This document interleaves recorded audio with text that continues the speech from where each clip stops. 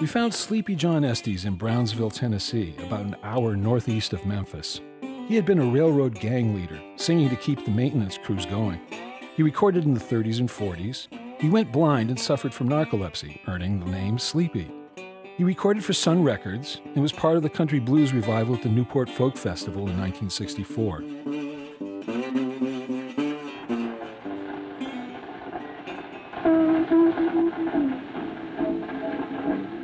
For a while, he toured Europe, but by the time we found him, he was living in poverty, playing a 60s-era Silvertone guitar that he said he didn't like much.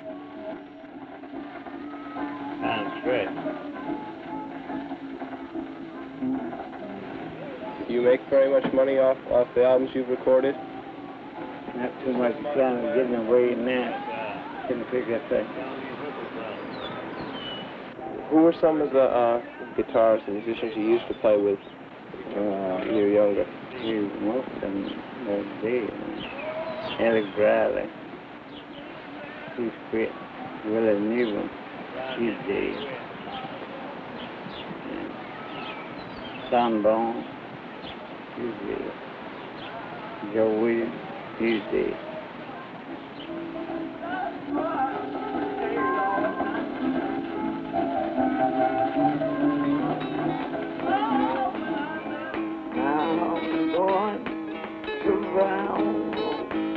Take that right.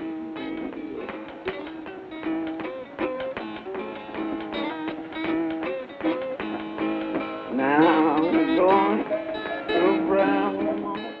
His acoustic guitar had been sold long before, and that told us we would have to prepare for that as we continued our journey.